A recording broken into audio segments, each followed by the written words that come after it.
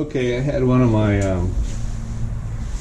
subscribers ask me to do a bait wrapping demonstration. Said I went a little too fast during the video, but the heat of the battle, you know, you're gonna go as fast as you can and get your rods back out there. So this is how I do my sardines.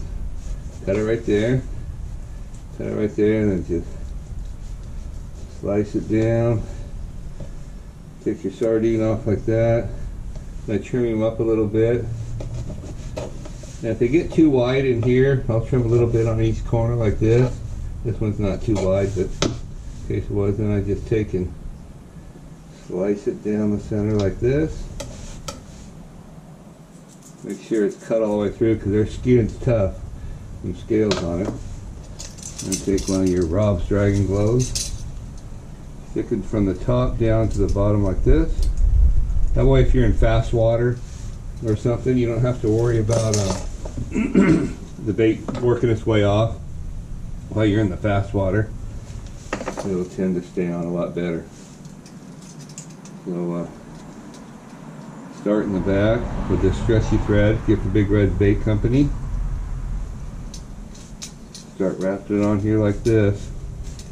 Just winding it on. Put my hook over, wind it on up here.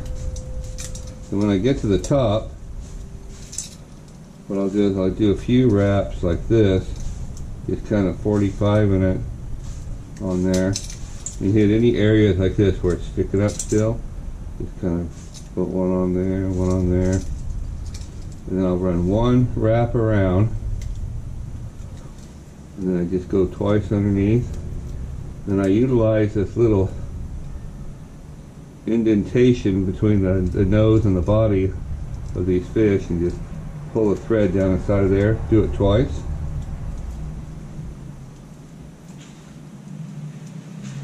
And pull it down inside of there again.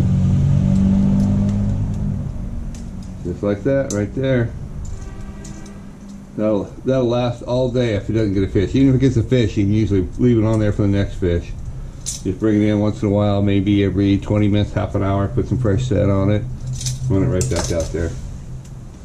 Now I also do tuna, but you can't do that to putting the scent back on it, run it back out there. You have to retie it on every time. What I'll do with my tuna is I'll wrap it on here like this, get a couple wraps on there started. Get your wad of tuna, stick it on here. And you start wrapping it loosely, not real tight at first. Just kind of holding it in place. And as you wrap it on there, just go tighter, tighter. And you want to do like the 45 thing quite a bit. 45 this way, 45 this way. Go straight.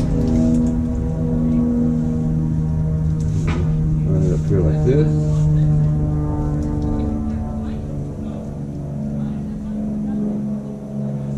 Big wad up there. Kind of overdo it a little bit because a lot of it falls off. Same thing. Easy wrapping, easy wrapping.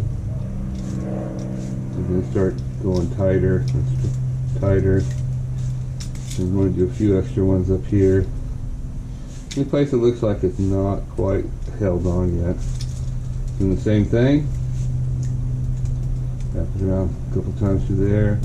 Down to that little indentation. One more time, and then there it is. There you go. That's how I wrap my bait. Good to go.